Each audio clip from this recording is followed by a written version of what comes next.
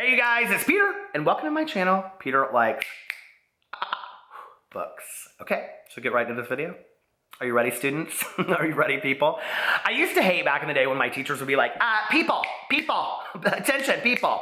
So I am going to get right in. I was just like looking, I was like, it's so shadowy, do I even care? Hell no, I don't care. I'm gonna do this video. Y'all, the lighting's bad. I could go turn on my light right there, but I'm not going to. I wish I had the clapper. Clapper, clap on, clap off. Clap on, clapper. Wait.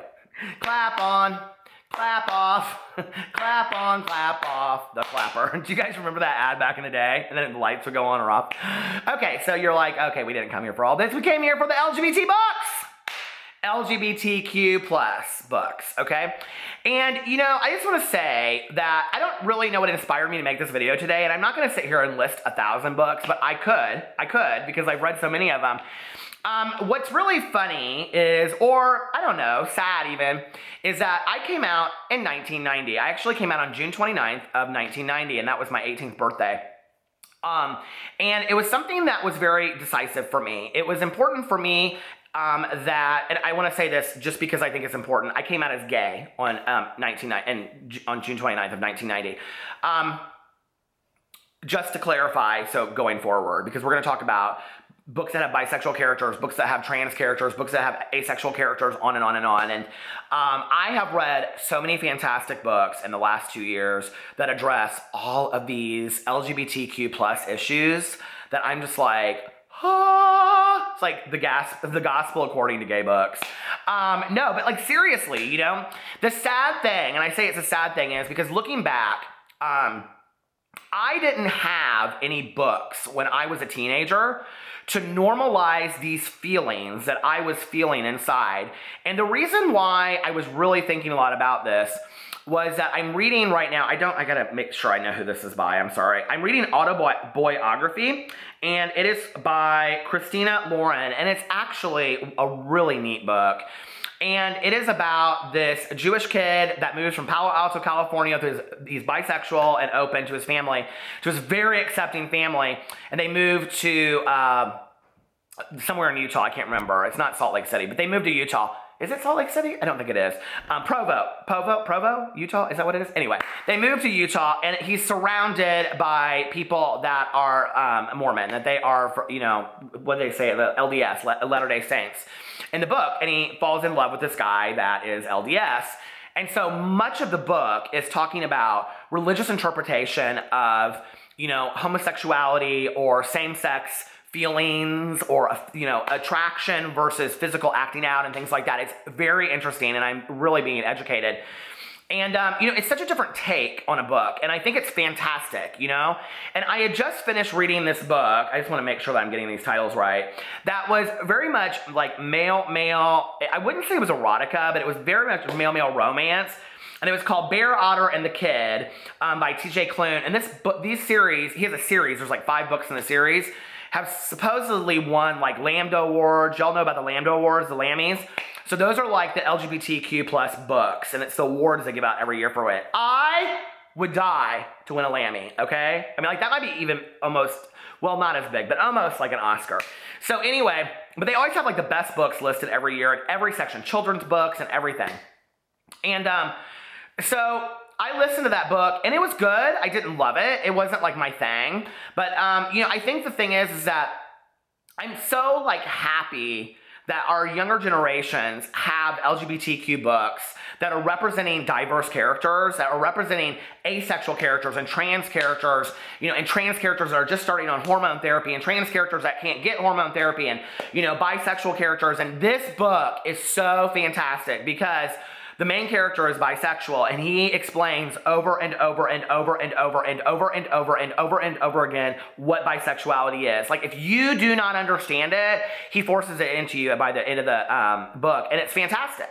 Because what he says over and over and over again, it's like people will say to him, you know, don't you feel lucky because you're bisexual, not gay? And because you're bisexual, you could pick girls too. Why don't you just pick a girl to be with? And he goes, do you think it works like that? It has nothing to do, it's who I'm attracted to. It has nothing to do. I wish it were that easy. easy. And you know, it's still that societal standard of I wish I could fit in because straight is right, which is such bullshit, okay?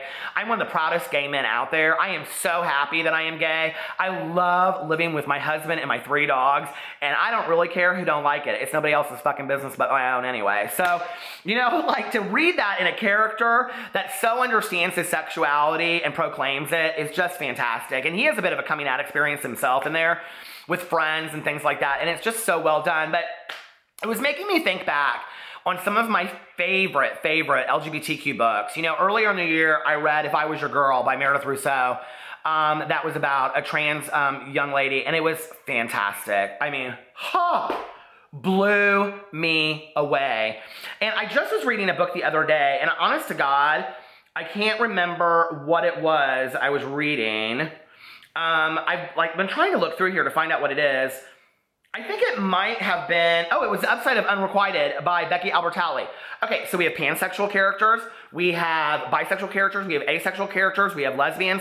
It is so fantastic, that book. We have gay characters.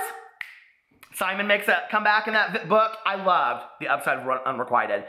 But anyway, I just want to make this video because I am constantly looking for newer books out there about LGBT characters, adult or adolescent. I love all of it. And I want to be more and more exposed to it. And I made a video called The A to Z of Gay Literature. A lot of people have done it, and I will list it below. But I think I'm going to do it again because I've read so much since then. Like, you know, Dante and Aristotle and Dante discovered the secrets of the universe. I love Will Grayson. You know, Boy Meets Boy, which was not my favorite, but I still liked it. And David Levithan. Oh my God, you know, such a fantastic writer. And there are so many. Sprout was one of my all-time favorite LGBT books. You know, there's so many great LGBT books out there that I think that we need to start, you know, helping each other find what those books are, the lesser-known ones. There is this writer from Bloomington, Indiana, which is literally like an hour and a half from me, and Mark Roeder is his name. And I don't talk about him ever, but he wrote this book and it was so beautiful, and I listened to it on Audible, and all of his covers look like 70s porn, bad book covers.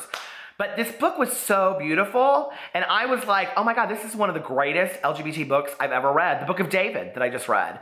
So I think it's really important for us to talk more about LGBTQ books, and you know, so many channels devote themselves specifically to that. But I think for all of us as booktubers out there, because I talk about heterosexual characters, adult characters, married characters, divorced characters, I think it's important for all of us to continue to talk about the awareness of LGBTQ plus characters. And I would like to find new books that I am not aware of that are out there. So if you guys could leave me what your favorite LGBTQ plus book or character book is in the comment section below. I don't care if it's a book and it's just a side character. Just let me know in the comment section below so we can bring some awareness to those books. All right? I love you guys, and I will see you tomorrow. Bye.